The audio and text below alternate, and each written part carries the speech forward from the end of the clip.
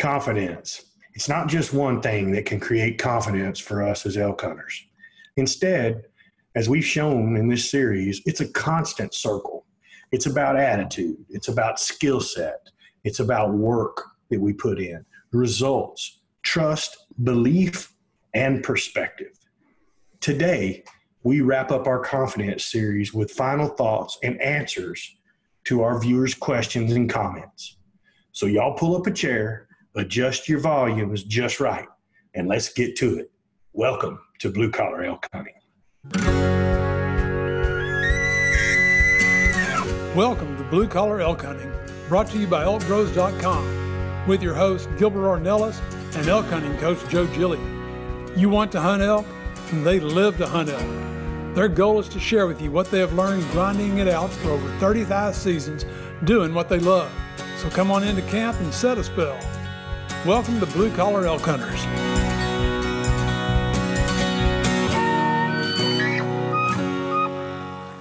Hello again, everyone. Welcome back to Elk Camp. It's your first time with us. Glad to have you. Hope you enjoy our show. And for those of you blue collar hunters out there following our show, welcome back to Elk Camp. I'm Gilbert Ornelas, the host of the show from Spring, Texas, and all the way from New Mexico, our elk hunting coaches, Joe Gillia and Leroy Chav Chavez. How you guys doing tonight? We're doing great, Gilbert. Welcome, everybody. Awesome. Well, as you know, it's our time of the show, Joe, for our ElkBros shout-outs. Time to shout out, bud. You bet. If you're new to the show, and these are about a few of our cities with the most listeners out there topping our charts this week. That's right. And, you know, even though we're recognizing this week's listeners, because what we do is we take a look at the show when it comes out. It comes out Tuesdays.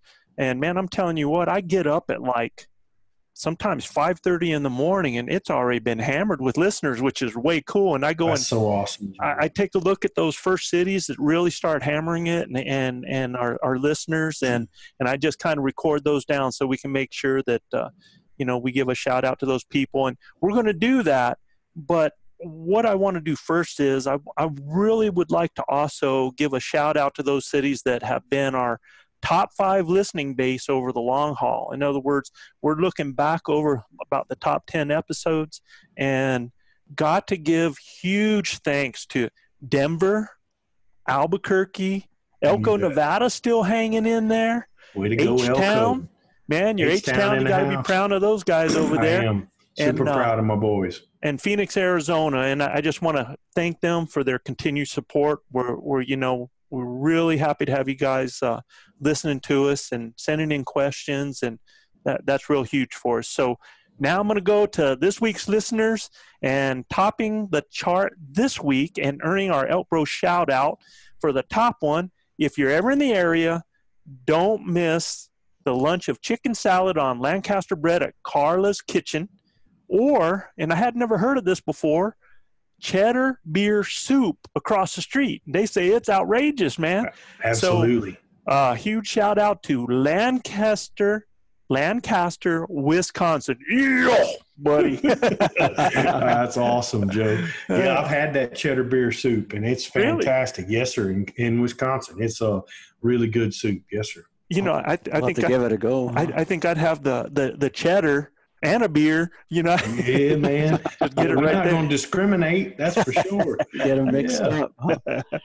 Okay, next up is the home of Prince. This city's name in Dakota Sioux means the tree with sweet sap. A blue collar shout out to Chanhassen, Minnesota. Yeah, it's either Chanhassen. Guys, if we pronounce it wrong, send us an email. You send us a phonetic email, right? Yeah, there you go. And we will correct ourselves, man. Absolutely. We definitely want to. Lord knows my grammar could use some correcting. I know that's for sure.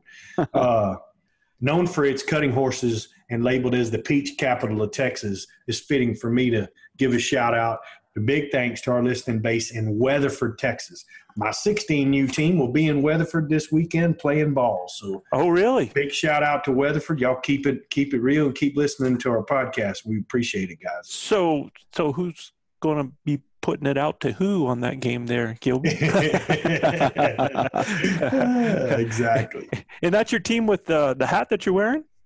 The Texas Hawks. Yes, sir. Yeah. So the yes, sir. Hawks are in the house tonight. Then. Hawks are in the house tonight. Y'all caught me coming back from ball practice real quick. So, yep, we got the Hawks shirt and the Hawks hat. I'm gonna try to wear a different hat every time we do a podcast, Joe, and see if we can't start something up. Maybe our listeners will send me a hat or two, and I'll put it on for them, repping their companies or whatever. Yeah, and we got to get those ElkBros hats done up, bud. No doubt, no make doubt. those things happen. And, Yes, and we got some camo to show people on that, man. We get that done. All right. That sounds good. Next up, okay, listeners, see if you can guess this one. It was once the capital of California, and its complete name was once included El Pueblo de Guadalupe. El Pueblo de Guadalupe. And I got people out there. It's like Jeopardy. Yeah. If James was here on Jeopardy, he'd be kicking it right now. See, where is it? Okay, the answer is San Jose, California. San Jose. Shout out to San Jose, guys. Glad to have you listening. And last but not least, known as the Magic City, and the name of this city is a French word that translates to mean 3 French bushels. So it's about volume, is what it is there. Right. Minot. South or North Dakota, guys, man. I don't want to get the North and South. So that's Minot, North Dakota. Is that how that is? Yes, sir. I've spent many days in Minot. Yeah. I worked a lot in the oil field up there between Williston and Minot and all that North Dakota stuff in the Bakken play. So, Minot, North Dakota. Oh, cool, man. Well, we're glad to have somebody that's a world traveler. Hey, I just look at that country. I've been around a little bit, Joe. I am round, but I've been around, no doubt. Cool, man. You guys, today we wrap up our confidence series and answer some questions from our listeners. We've got some fantastic questions from our viewers. Yeah. And I want these guys out there in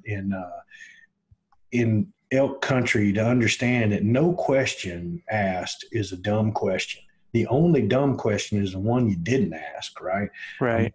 We want all of our listeners, whether it's elk or deer or whatever they're doing, to feel free to send us those questions. And rate and review us every day. So we appreciate it. It's our lifeblood, man. It really is. What we want to do is help our listeners every day. We can't do that if we don't have the questions and comments. And I tell you what, it was really cool to get some emails and stuff, and we're going to go to those in a few minutes. But I thought the three of us, we ought to kind of wrap up this series and talk a little bit about a few of the things that we might want to add, if any of you guys want to add to that on our confidence series. Because, I mean, when you think about this has been, I don't know, it's been like a 6-week, 7-week type deal that we've done this. And it's really been, when we talk about confidence, we started in the beginning talking about our ring of success, the type of things that each person had to do. And, it's like you said at the very top of it, it's that constant circle of attitude and combined with skill sets. You have to put the work in. And we talked about how everything's result driven.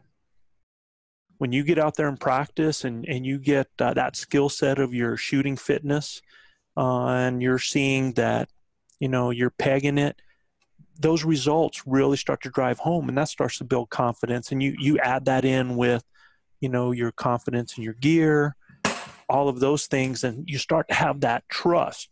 You start to develop that belief when all of those pieces of the puzzle start to come together. A real important thing that we talked about there in that circle, though, was also keeping everything in perspective.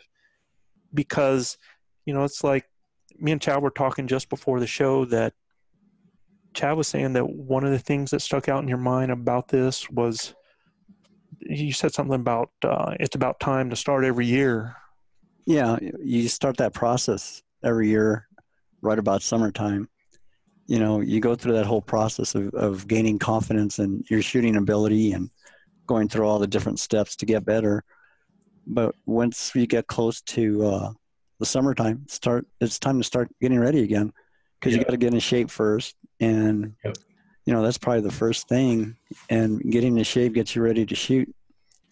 So yeah, it's just an ongoing process. And as you go through that, you get better and better every year. So it's one of those things, and that was the main thing. Everybody remember it's a process. And like I have always told my athletes, I coach just like you, Gilbert. Yes. Each year those kids come back and they think that they start where they left off, and that's not always the case. You have to continue that process. You're only as good as the time you put in, and you'll get back just what you put in. Right. Yep. And I think it's cool because, Chav's talking about how now it's summertime and it's time to get to work. Well, on our Instagram, on our ElkBros Instagram, what I really like seeing in there is all these people that are pushing each other throughout the winter. They're out there as soon as the snow gets off the ground, they're hiking for sheds. Everybody's doing pictures of them, taking shots and practicing. And fitness is really a huge thing, guys pushing each other, trying to stay in shape. And that's one thing that I enjoy about seeing on the Instagram is how everybody really pushes each other to stay in the game and to be the best that they can once they get there. So, Gilbert, did you have anything from the series that stuck out in your head? I just think the content that we gave our listeners was, it really was 35 plus years worth of what drives our confidence, and when you got guys like you and Chav that have been doing it so long and you've developed such a confidence about y'all's style of hunting, I think that just those things that stick out to me are two about being disciplined in your practice and about being disciplined in having an approach, and having a place to start, like you guys said, in the early spring months and just starting to get yourself prepared for what's coming, right? I think you can't prepare enough. And for us Flatlanders, you guys live in altitude, but for us Flatlanders, it's even more important, the in shape part, because look, there is nothing that can kill your confidence more than when you get up there and you're not saying we have to hunt at 10,000, but if you got to, and that's where they are, it's very challenging on yourself if you're not prepared, right? And you will understand real quick that, man, this hunt is going to be so much tougher. And I wished I would have done this. I wished I would have done that. Every time I come back from hunting, I want to be a little bit better the next time I go. We talked about it in gear. Mm-hmm. And I think it goes for every part that we've talked about is identify your points of failure. Yep. Identify your possible points of failure and what you have to do to fix that and overcome it. Mm-hmm. And those points of failure are not just equipment. No, those that's points right. Those points of failure can be our attitude. It can be our fitness. It can be our shooting. It can be our calling. So you got to take that full picture, and everybody will work at the things they're good at, but they have a tendency to shy away from the things that they're not strong at. Yep. So that's where I want to tell people is find those possible points of failure, those areas that could make you better, a stronger, more successful elk hunter. Identify those and overcome those. So we're in your corner. We want that to happen. Yeah. I tell my athletes all the time, I can remember 3 or 4 years ago, we struggled at catching foul balls that were really high. And we struggled as athletes getting our body positioned and keeping our feet moving, where you have to deal with the spin of the ball all the time. And it wasn't until it's real hard to simulate that too off a bat. Uh-huh. So it wasn't until our head coach, Juddy Burks, he's surgical with a fungo bat. He can actually hit that ball from home plate and sky it up over the catcher or sky it up to first base or third base. And I'm talking out of sight dang near, right? So they got to catch it. He's a NASA hitter. He really is. And, but what it did was it took us to where my kids, they catch every fly ball that's hit, right. But we never practiced it before because we couldn't simulate it. So it was a mode of failure for us. So we practice it almost every practice now, hitting those big fly balls so those kids can get under it. And now it's like, oh man, there ain't nobody going to hit it as high as Coach Juddy can ever, Right. So it's the same thing with us hunting. If we constantly practice everything we're good at, we can never get better at our weaker points, right? Right. So I think that's important. I think you make a great point, Joe and Chad, to make sure we focus on what modes of failure we had and then attack that mode of failure and getting better at it, no matter what it is. I can think back, and I tell you, we talk about the successes we've had hunting, and we've been successful every year for, out of 33 years out of the 35. But let me tell you the amount of blown opportunities where we learn from our mistakes. There was a time that you and I, in one single day, I wish people could have seen you, dude, because in one single day we had probably, opportunities. We're talking shooting opportunities where we're on bulls in shooting range 30 yards under all the way to 12 yards and had 6 of them blown in one day. And just because things didn't go our way. And your head was hanging like a kid that had a sucker yanked out of your mouth, No doubt. You put so much work in physically to have the rug pulled out from under you like that. It's deflating, and look, we put ourselves in those positions, to get there, and just the elk didn't work out, right? It wasn't that. I'm going to quote a really famous hunting guide named Carl Gamage, one of our dear friends that's passed on, but it just wasn't his day to die, Right. And that's what Carl said. He would say that quite often. And sometimes I fully believe you can do everything right and not win. Well, sure. That's what we love about hunting. Right. Yeah. Mm-hmm. You can do everything right and not win. You can do everything wrong and still connect. It's kind of like winning and losing. The things you only can control is your attitude and your effort. So it's the same thing. How many times have you had a knock end up in your lap? Oh, gosh.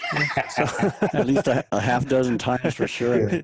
And what we're talking about there is we've told people before, Chav shooting a real short bow with fingers, and those nocks are not glued in a lot of times, so they can rotate around. And he would pull back, pinch it, and next thing you know, he has a knock in his fingers and an arrow in his lap. And we found that point of failure, and we fixed that point. Right, exactly. We got all that taken care of. That's a thing of the past. Right. With confidence, the success rate just skyrockets. Now, there's always a chance that you're not going to practice anything. You're going to go up there in your Levi's and bump into a 6x6. But that's going to happen once in a blue moon. What we're talking about is having an opportunity every single year.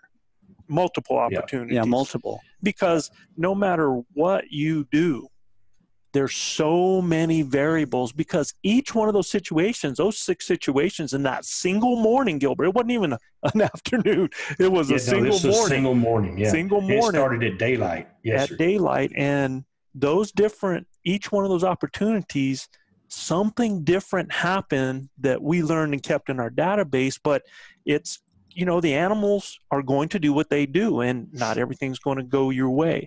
So that's really critical that people understand that you need to create as many multiple opportunities, and that's the whole goal of everything that we're doing, so that you can be successful on some of those, because there's just crap that happens, man. It's just going to be that way.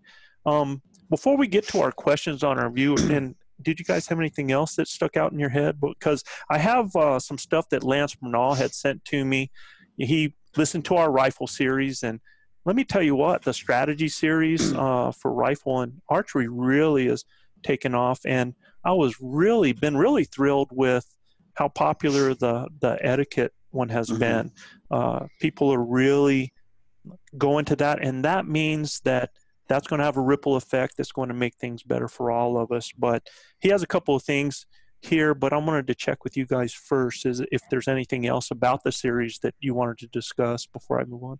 Just that I had talked with you about when we were talking about the rifle shooting, and then Gilbert mentioned that the barrel could be different, a floating barrel or something. Yeah, so the guys weren't privy to that conversation. So when we were talking last time, we were talking about putting the rifle on shooting sticks, and we kind of want to be clear about that and some things. So generally, in order to be pretty steady, I always have my guy put that just in front of their stock or the very front of their stock on shooting sticks.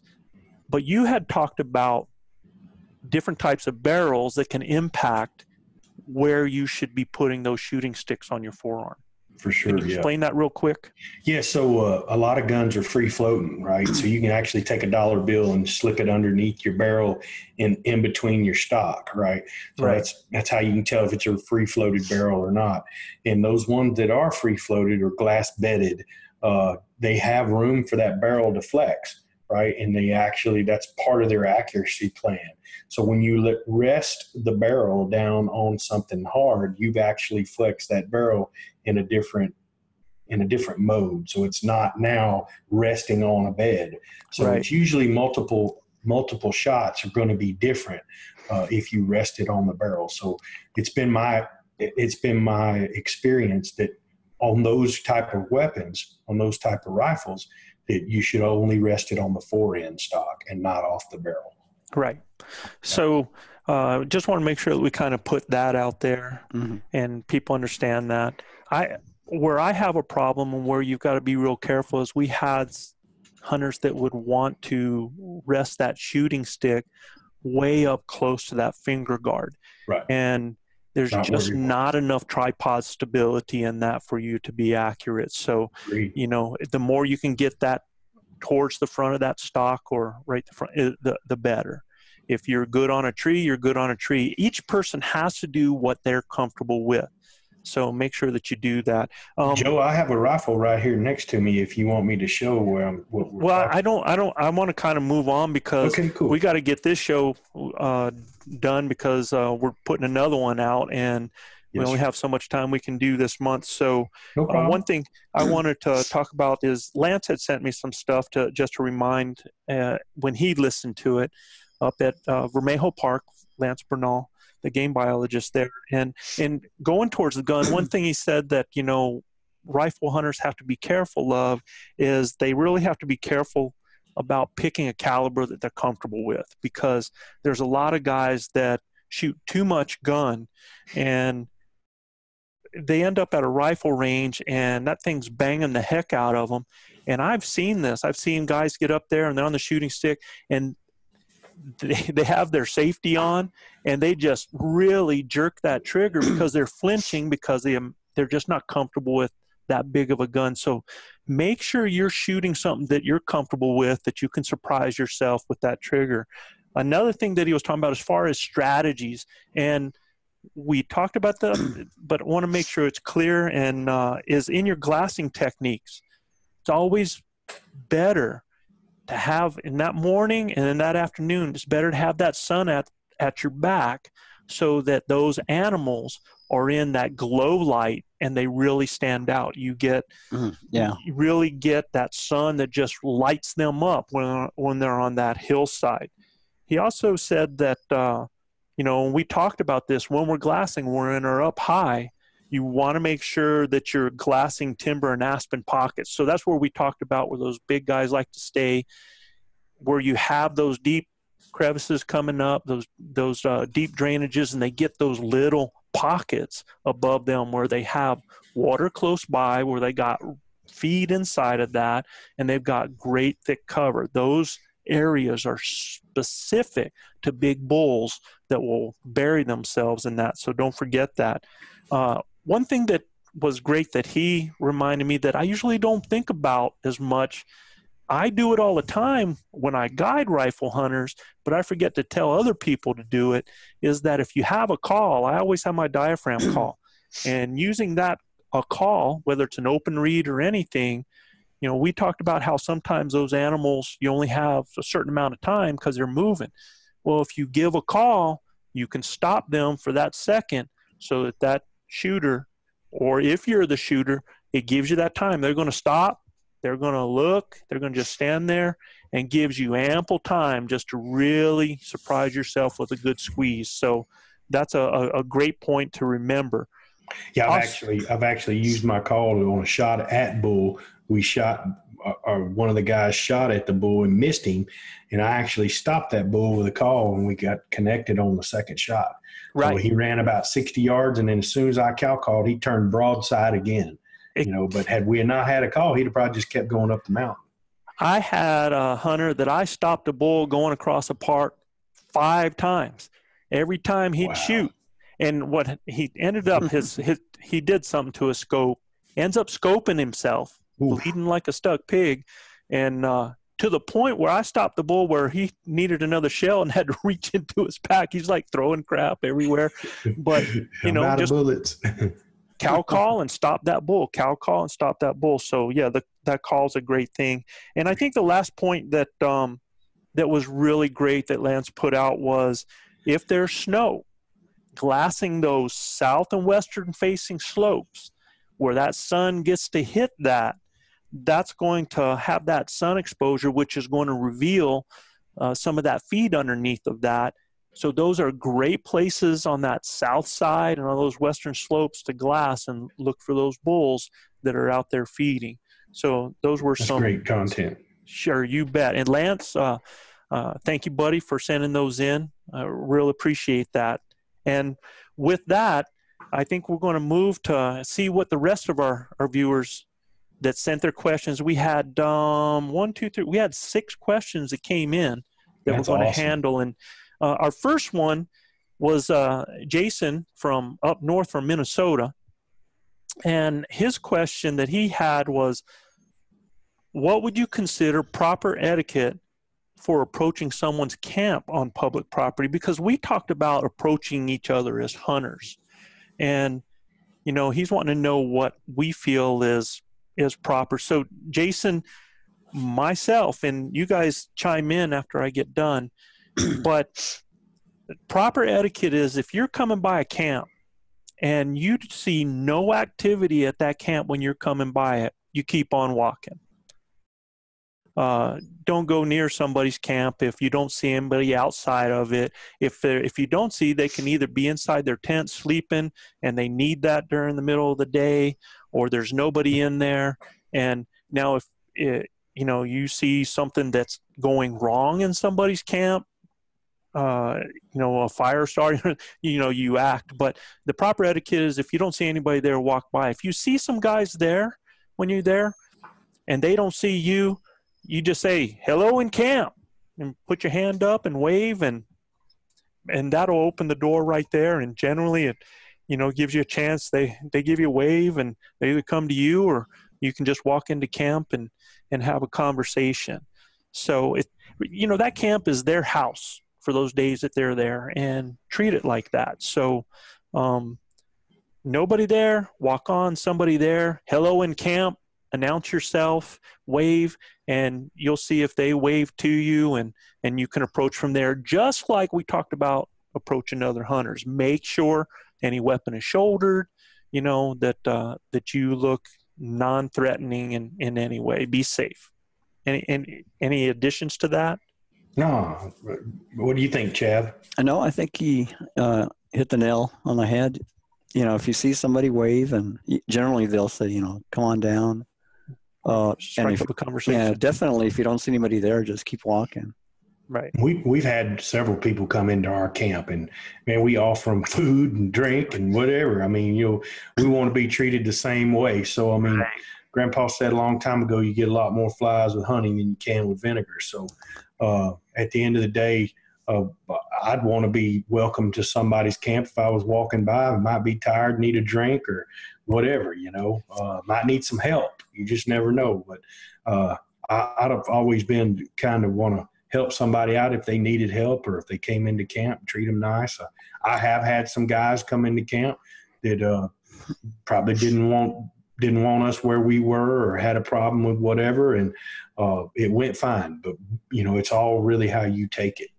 Sure. And if you were nice to them and you've done your job, then it's up to them to reciprocate or move on. But 9 times out of 10, everybody's going to be nice. And I'm from the South, and I believe in Southern hospitality, man.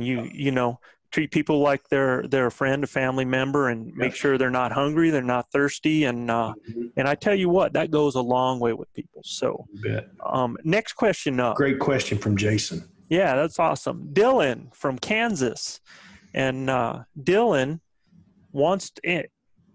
sent a big old letter to us, and it was a great question because it's something that me and Chav, you probably think about this, Gilbert. Me and Chav never think about something like this, but he's from whitetail country there in Kansas, and he said that he hears us talking about scent, but he never heard us ever talk about ground scent, which to a whitetail hunter, if you have a stand out there and you're walking back and forth and you're laying scent down and a whitetail comes across your scent line in the grass, he's going to be heading out of the country. Sure. Right. Whitetail, pigs, I mean, they're very sensitive to ground scent. Right. You know? So Dylan wanted to know how elk react to ground scent. And he asked, will elk blow out of an area because of ground scent? And can you call them through it? And anybody want to take that before I do? Yeah, I mean, I'll give them what I've seen in elk hunting. I mean, I think elk are tremendously sensitive to scent, right? Especially if you're calling and stuff like that, and they're looking for a cow, which is typically what we're trying to sound like, or another bull.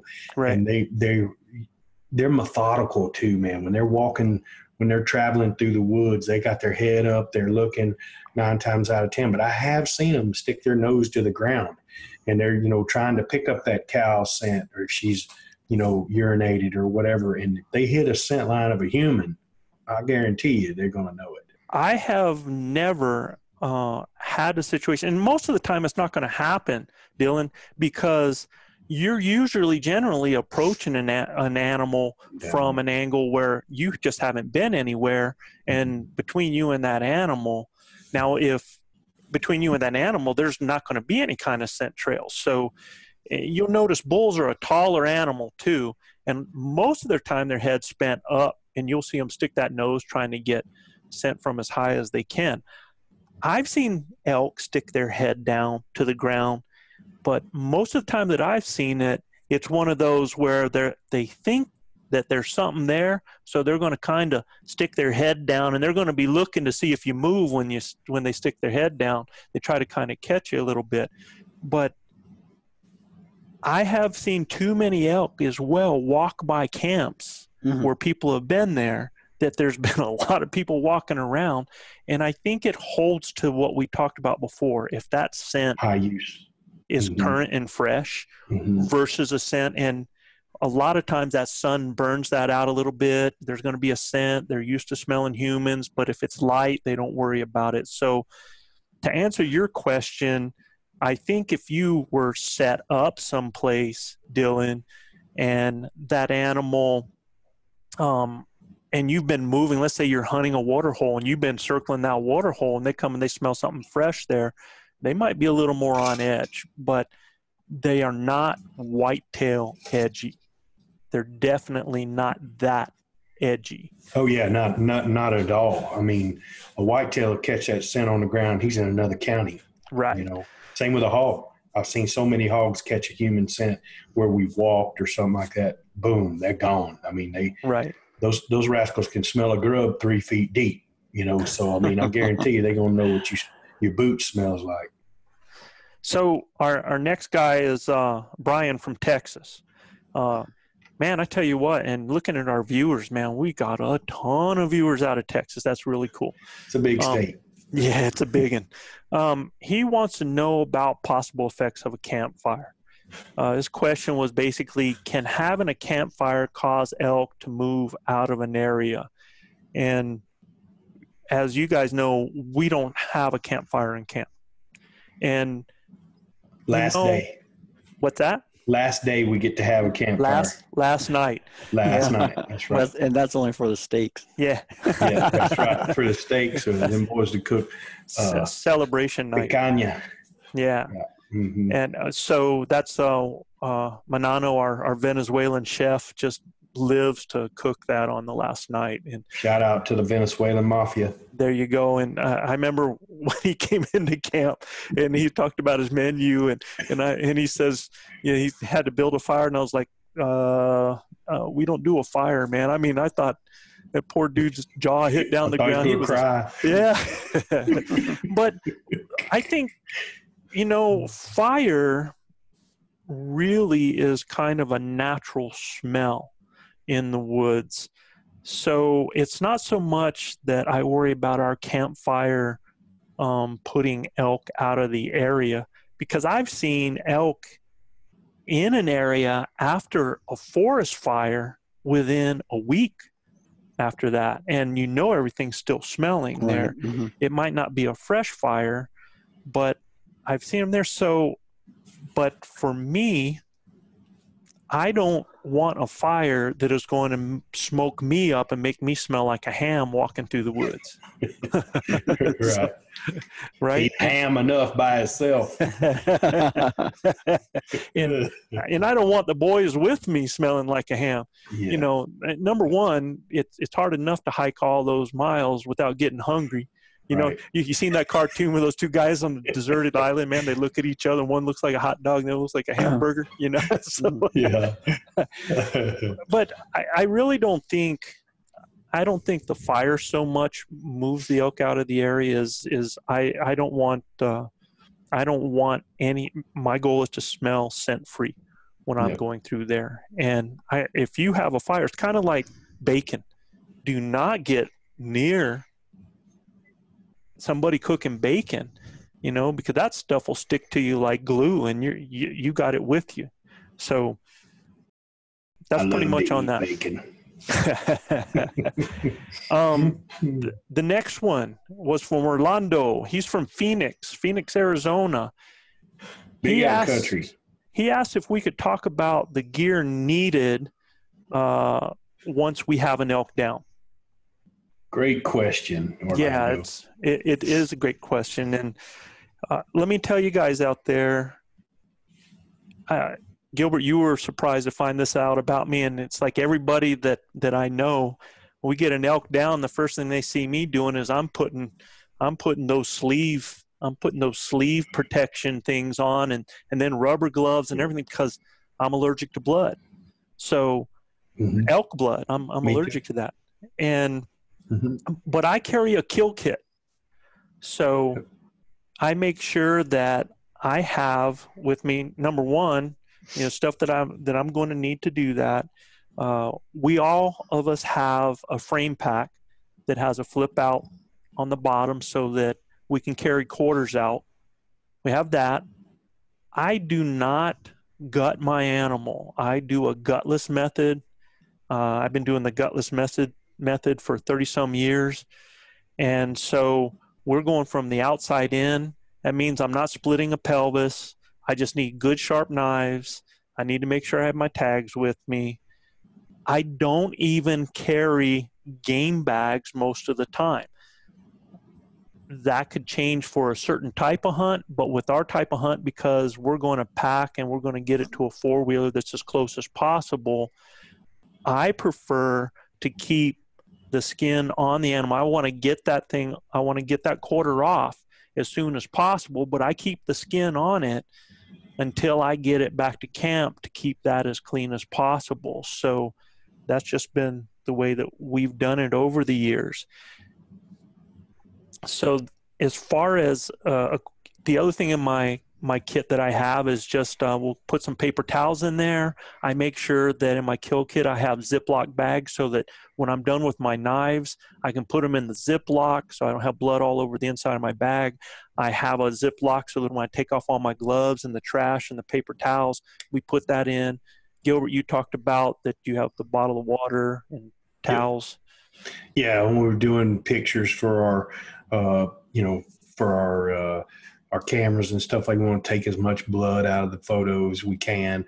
Let's do due diligence for the elk and pay honor to him and make him look as good as he can. That's pretty much as far as the gear needed. Mainly it's going to be a pack to get it out. You got to make sure you have sharp knives. Make sure that you have a sharpener with you. So I keep a fold out sharpener so that I can hit those knives, because you start getting through that skin and start getting there, you know, you can get dulled down a little bit. And you guys that use Havalon knives or the outdoor edge knives that have the replaceable blades, make sure you carry some replaceable blades with you, especially because it's easy to break one of them. You know, and as also with you want to make sure that you have a Leatherman with you and something to pack those other blades in when you do that. Yep. Or that can become dangerous. You don't want to try to replace those with your hand. You end up cutting yourself. So right. And I hope hope we're clear on that. So let's move to the next one, and that's Chris from Denver, Colorado, and his question.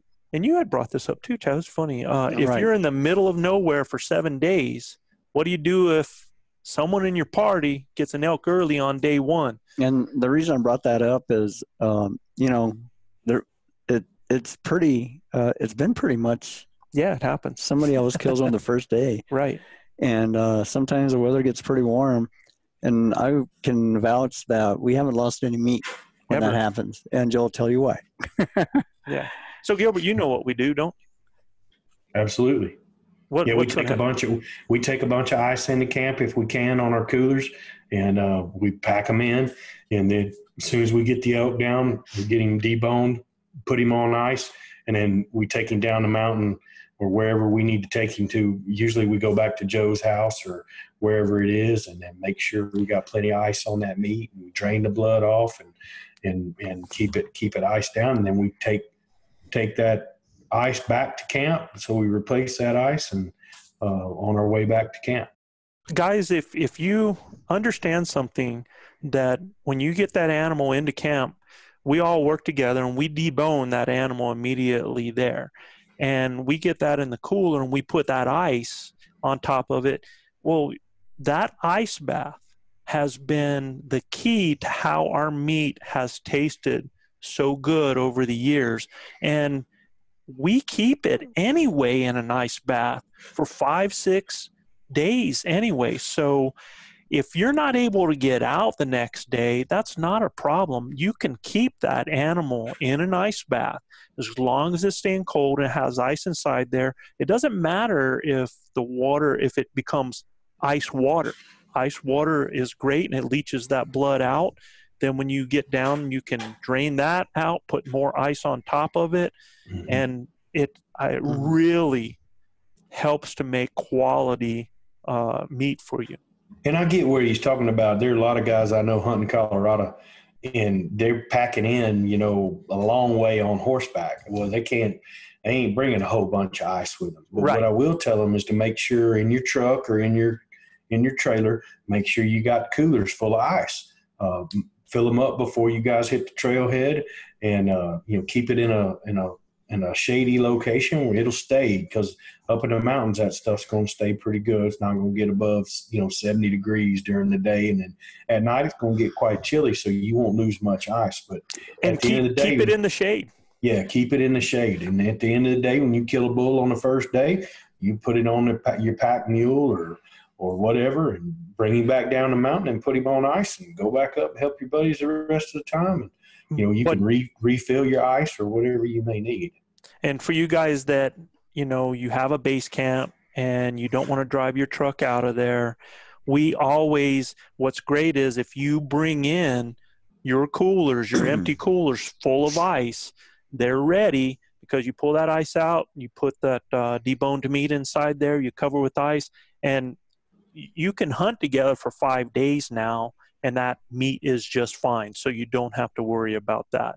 Yeah. You just transfer. Yeah, I think the meat stays really good in up to 3 days, I would think, in just ice water. Well, even when we shoot, if we've been in there 3 days and we bring it to the house and we put it in the garage, it's going to be there another 4 or 5 days in ice bath. And we make sure it stays on ice there, but it is in ice bath. And that really chills everything down and leaches it out total. So, And it's really great for processing it yourself. And then if you go to take that to the processor, you're not paying for all that bone. Well, So, Joe's method with leaving the skin on them when you're quartering them, it helps keep the meat clean. Right. You know, you got the underside. I still try to carry some cheesecloth with me. Sometimes use bags, Right. game bags. But at the end of the day, that skin protects it. So when you get it back to camp, all you got to do is take your fillet knife and skin that off, and you can keep all your hair and all your dirt out of your meat. And that's what will make your meat taste bad, and not getting it cooled down properly. So Gilbert, we're just under the 5-minute mark here for this session of our show, and I just want to answer this last question, and before we close out. And this one came from Ben from Washington. Ben, glad to have your question.